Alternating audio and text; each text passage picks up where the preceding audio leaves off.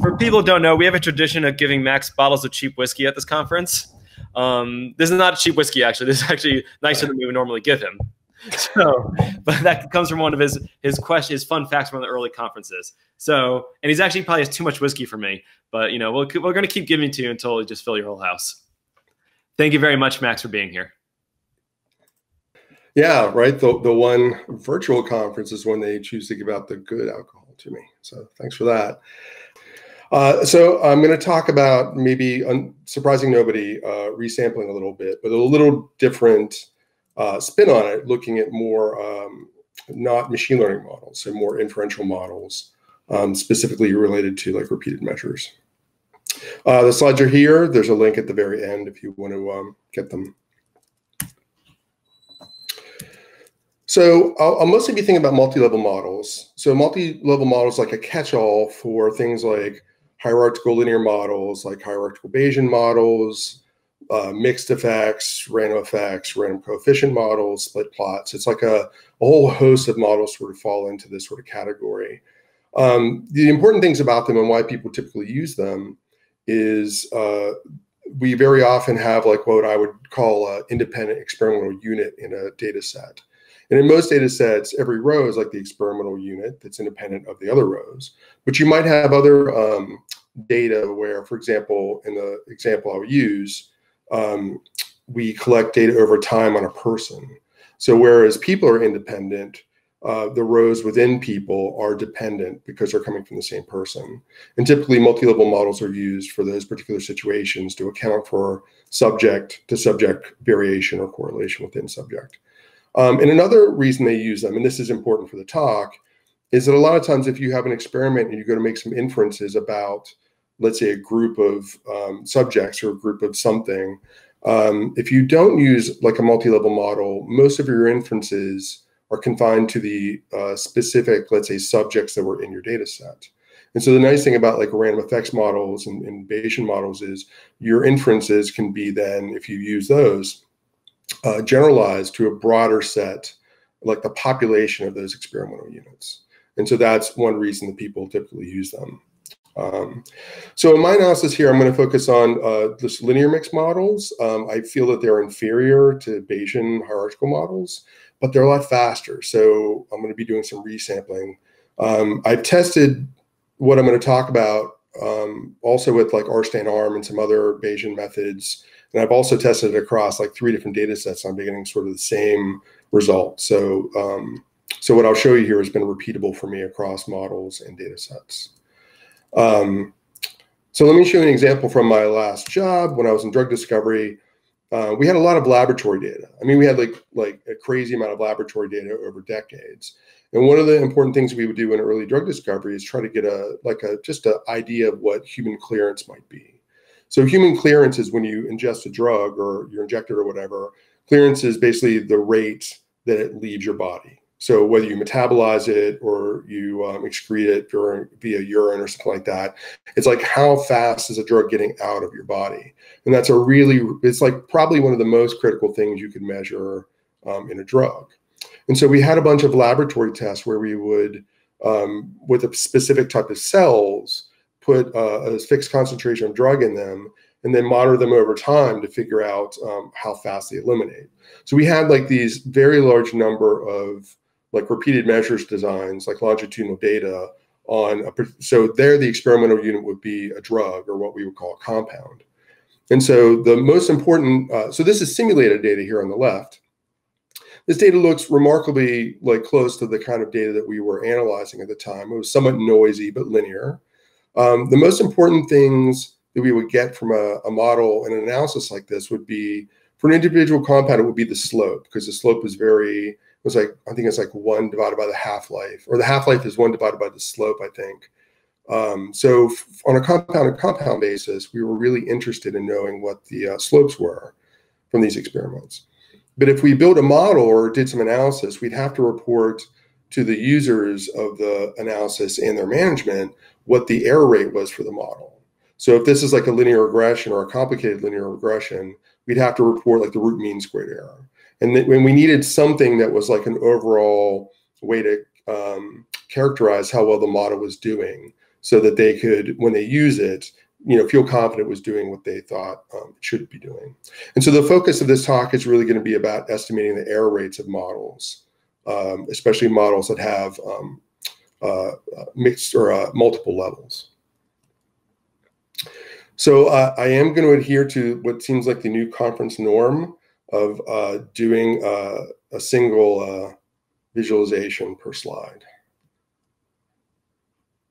So we have the tidy models infrastructure. So that includes like recipes and parsnip and things like that.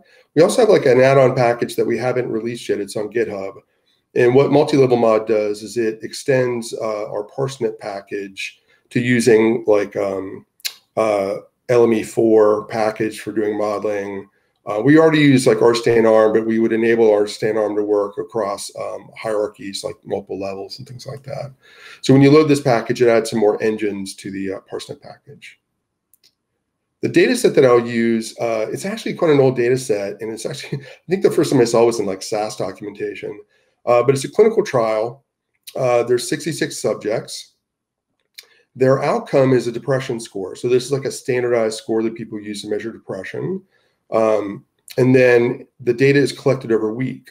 So there's 4 weeks at zero-based, like 0, 1, 2, 3.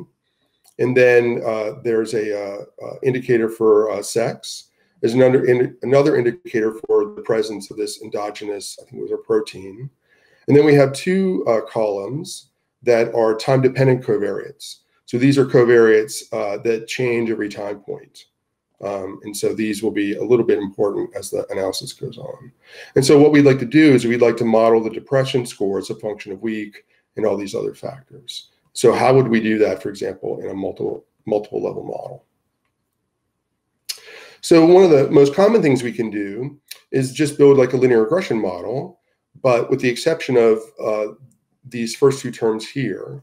So what this would do is it's what we call a random intercept model, where we have an overall like global population intercept for the depression score. And then the I here is over subjects. So each subject will get its own specific intercept in the model so that we have some specificity per subject. And then we do the same thing with the slope. So the slope has a global population slope, and then each individual subject has their own contribution to that slope. So it's a random slope and intercept model. Now we have other parameters that are more typical where we don't have subject effects like related to sex and all the other columns in the data set, including the metabolites that were in there. So when we go to fit this, I'm going to use LME4 package and the limmer function. And so when you load that extra parsnip package, you can set the engine to be limmer. We also have an engine for stan glimmer, which uses RStanArm. And so that's something else you could do. Now, we're working on the interface for how to specify the model formula. And this is going to look a little bit kludgy, and here's a link to a slightly better interface that we think will make this easier to use if you want to take a look at it. But what you do in tidy models is you would create what we call a model workflow. And a model workflow consists of a model, like a parsnip model object, and then some type of preprocessor. And that preprocessor could be, a formula or a recipe or something like that. And so the confusing part here is we're going to have 2 formulas. So the thing about the model formula in R is it's really like overloaded with things that it does. For models like a generalized additive model or a mixed effects model like we're going to use, the model formula not only tells the common R infrastructure like model out matrix, like what columns should be in the data and how to encode them. In this particular case, it encodes also statistical information. So this formula that I have above here that has the random intercept and slope model is really specified by a model formula we would give to limmer. And that says, we have week as an effect. And this little bit of it says the week should be a random effect with random intercepts and slopes. And then we have ordinary sort of coefficients for these other models. So what you would do is your formula here would basically have the outcome, tilde, and dot. And what tidy models would know to do for this particular type of model is not take subject, for example, and make dummy variables out of it, because then that would be not really usable by the limmer function. So this formula here is really more about like data pre-processing. And then when you add the model to the workflow, you can add an additional model formula. And this model formula gets passed directly to Limmer or RStudio or whatever package or function that you're using within the analysis package. So it's like 2 levels of formulas. And again, we think we'll have a better way of doing that in this PR. But once that's specified, then it's really simple. It just uses the fit function. You give it the data set, and you get your model back. So let's look at that real quick. That's my dog snoring behind me, if you can hear that. Sorry. When we print the fitted model, it's basically what you would get if you would use the model directly. The things I'll point out in the model output here is the residual. So this 3.25 is the estimate of the root mean squared error of this particular model. It's used by basically repredicting the training set and calculating what the RMSE is. Generally, we don't think that's a great idea, and we'll talk about that a little bit more. It tells you, for example, there are random effects due to the intercept and the slope, and then it calls them fixed effects, but they're really like the population parameters for this model. So across all the subjects, the average slope for the population would be about -2. The intercept on average is about 1.3. And so that's the output that we would get. So this is pretty straightforward. The only change here is how we would fit this using TEDdy models. So I said we'd have like 1 plot per page, and I'm sticking to that, but it's like a wall of data here. So when we look at the model fit by repredicting the data set with all the subjects, we see, for the most part, most of these lines are pretty close to the original observed data. There's some case where they bend a little bit, and this would be a situation where, for example, those time-dependent covariates for the metabolites are having a big effect on the model. You see there are some subjects like 3 or 5 here that has a pretty negative slope. We do have some like 113 or 360 that are bordering on low positive slopes. So we do see some variation in the slopes here. So all in all, I think we look at this model and say, yeah, that's coming pretty close to the data and might feel that it's sufficient. But here's the question that I want to know is, and this is more motivated by the types of problems I used to work on, is, well, how would this model fit for a new subject? So, we know, at least from machine learning, that if we take the same data that was used to fit our model and repredict it and measure model performance from it, on average, those models tend to be, or those model performance estimates tend to be optimistic. So just repredicting the training set, even though we can get like a root mean squared error, it might not be a very good estimate of root mean squared error because there's a lot of things baked into the data that might not reflect what would happen on new subjects. So what I'll spend the rest of the time doing is talking about what would happen with new subjects. So, as I mentioned previously, I'd really be focused on what the error estimate is, like the root mean squared error. And some people might be saying, well, we don't really use that. We use like information criteria statistics like AIC or BIC. But I'm not really worried about model comparisons here. I'm really worried about, having to communicate to the end user of a model like this what the error rate is. And it's in the units that they know about. So they tend to be able to interpret it pretty well. In this particular case, I don't think AIC or BIC is really what they'd be interested in, even though it's a penalized version based on the number of parameters relative to the number of data points. So the likelihood, I think they really would much rather have an RMSE. So our sort of in-model estimate is 3.25. And so the question is, what would happen if we had a new sample, like a new subject? So what we would do is use, for example, one thing we could do is to leave one subject out cross-validation. And so we have 66 subjects. So we would fit 66 different models. The first model takes out, the first subject and fits the model on the remaining 65, and then predicts that one held out subject's data and computes the RMSE from that. And then you would just go round robin through all of the subjects and get 66 estimates of RMSE that are relative to each subject. And so typically with resampling, what we do is we take the average of our resampling estimates and use that as our generalization error. So if we take the average of those 66 RMSE values, that should be indicative of what we would see for new samples, for new subjects. And it turns out in TEDdy models, that's really easy. We have a control object we'll set that will save the prediction so we can show some more plots. We already have a function that can do leave subject out. We would give this group V fold CV function the data set and then the column that corresponds to the experimental unit, which is subject here. And then our fit resamples function is already designed to do resampling. Doesn't do any model tuning or anything. It just like resamples the same model across different objects that are created by the RSample package. So the result of this is a tibble that has all the leave one out information in it.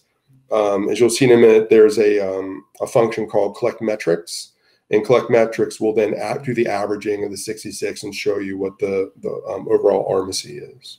And so when we look at that, again, remember our benchmark for the in-sample RMSE estimate is 3.25. And then when we do that, surprise Pikachu, we get that, and it's the leave subject out estimate is almost twice as high. So instead of 3, and so here on this visualization is the in-sample estimate.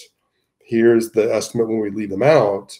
And then the rug plot here shows what the individual RMSEs are. And you can see some of them are like 5-fold larger than the original. So, or the original in-sample.